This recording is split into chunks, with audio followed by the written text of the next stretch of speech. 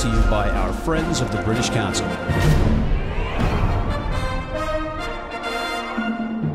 Hello, everybody, and welcome back to Rugby Wrap-Up. Matt McCarthy at the Fantasy Sports Network, Studio 34 here in New York City. And we have another AFIA training group session chat. And this time it's about the Americas Rugby Championship. And for that segment and for the expertise from north of the border and America's Rugby News from Halifax, Canada, Mr. Bryan Ray. Hello, Bryan. Hello, Matt. Thanks for having me again. And Bryan, I don't know if you can see in the studio, we have a legend of the Guardian USA, Mr. Martin Pengelly. Martin, welcome. I do. Well acquainted with his. Yeah, I think if I'm a legend of the Guardian US, I'm not a legend outside it. So. And although he's not here and he's not on the monitor just yet, we have Steve Lewis struggling to communicate with us from the Pig and Whistle, our favorite pub in New York City. Steve. Hey, everybody. Okay, there he is. I don't know if you're going to be able to communicate with Bryan, so I'll relay it to that. Martin can watch. Why don't you just go ahead and give us your thoughts on what's going on in the ARC's, the Americas Rugby Championship? Yep, round 4, the penultimate round, everything went to plan. So Argentina beating Canada 40-15 in Argentina. Uruguay thumping Chile in Chile, 67-15. And then Eagles going 4-0 with a solid win against Brazil, 45-16.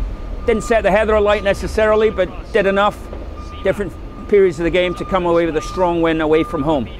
And that was a banana skin they tripped up on incidentally previously. So 4-0 and looking forward to next week. As you know, I lost a toonie and a maple glazed donut to Mr. Bryan Ray because I picked Canada, whereas he didn't pick his own countrymen. He picked Argentine 15. Do you have that toonie and that maple glaze there, Bryan, to gloat with? Matt is a man of his word. Shiny toonie, maple glazed donut. Thank you, sir. All right, there you saw it, ladies and gentlemen. And truth be known, I owe him a pint at his next visit to the Pig and Whistle in New York City. All right, so, Steve, I'm losing bets because I'm picking Canada. What the H-E double hockey sticks is going on with Canada? I think you touched on it last week with Bryan, and obviously the issues up there right now. They've got to fight their way through it. They got that win against Chile. It's a little bit of a setback again.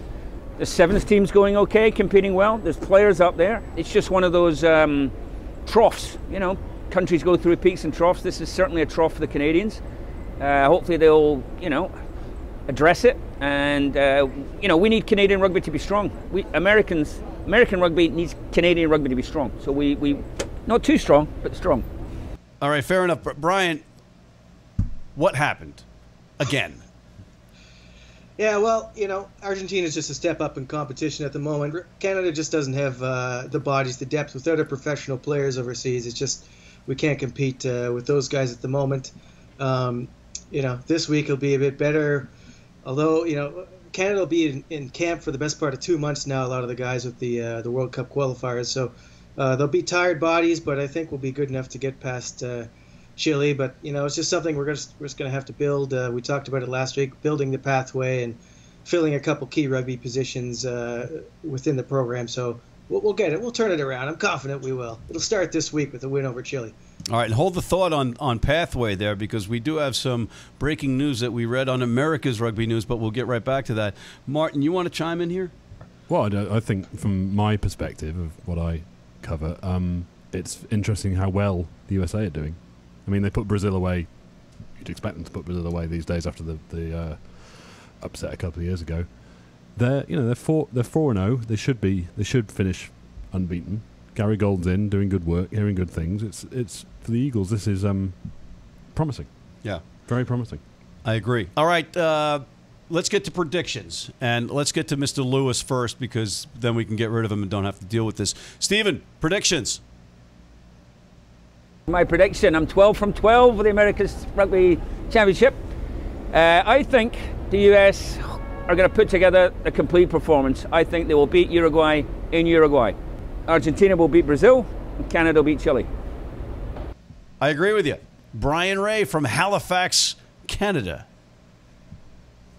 Well, as I said, we'll go Canada over Chile. We'll go Argentina over Brazil, and the USA to wrap up the ARC title over Uruguay. And hey, I think we'll have a fun weekend in Las Vegas Sevens too, and look for the Eagles to do something there as well. Is this a ploy on the part of Mr. Ray to give us some false hope here as the United States for a back-to-back championship thing?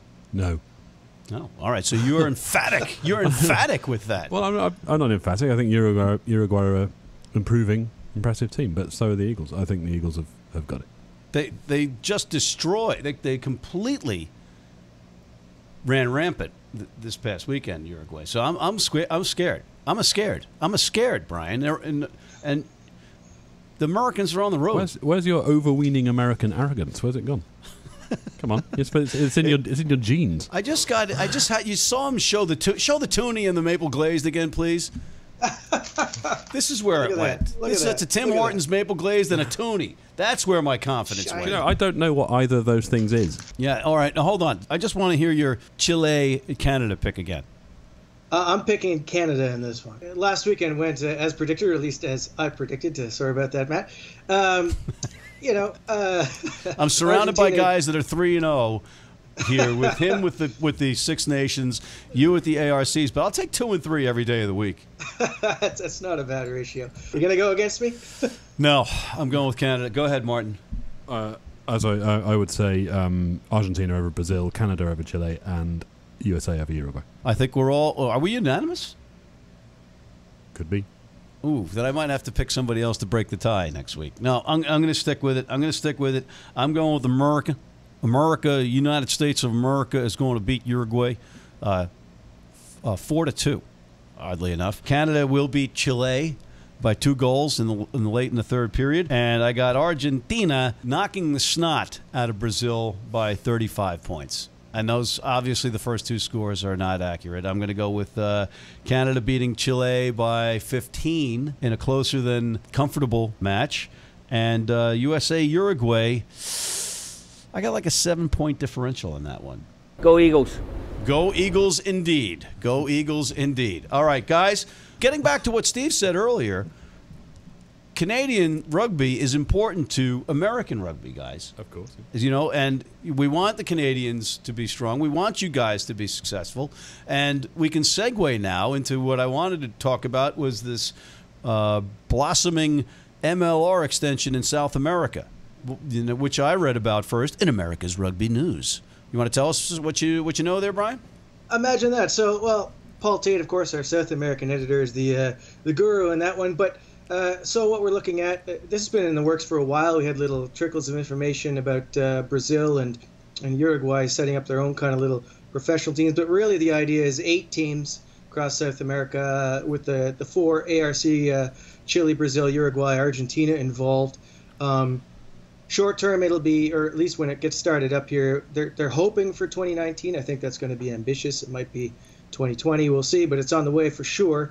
So we'll be looking at 3 or 4 Argentina sides, I think, and then Uruguay, Chile, and Brazil will fill that in. Probably, I would guess 2 teams in Brazil just because of the size of it. And long term, they'll be looking to join up with that Major League Rugby competition. I think short term it'll be more like internal competition and maybe a final, South America, North America final. But long term, they'll definitely want to integrate it a little bit more, and it's obviously very exciting for rugby in the Americas. Have those initial first matches of each season in the Southern Hemisphere rather than up in Manitoba or Thunder Bay, eh? I can't imagine rugby in Thunder Bay. You haven't lived. Martin, what do you think about the whole shebang? I think the whole shebang is exciting, and one thing I've learned in writing about rugby in the Americas for 5 years is to counsel caution. Counsel caution. Things will, not map out as you want them to. I regard myself as an expert on Brazilian rugby because I went there for 3 days on a rugby trip 2 years ago. 3 days, 6 nights. No, 3 days and no 3 days and no nights. I barely slept. They're passionate and tiny rugby community there. Yeah, relatively speaking, tiny in a big country, tiny in a world sense. Is Counsel Caution one of the villains that was against Roger Moore's James Bond? Yes. All right. On that note, let's wind up our AFIA Sports Training Group session chat with Mr. Bryan Ray and Mr. Martin Pengelly and Mr. Steve Lewis I'm Matt McCarthy on behalf of all these fine gentlemen here at Rugby Wrap Up, the Studio 34 Fantasy Sports Network here in New York City, signing off.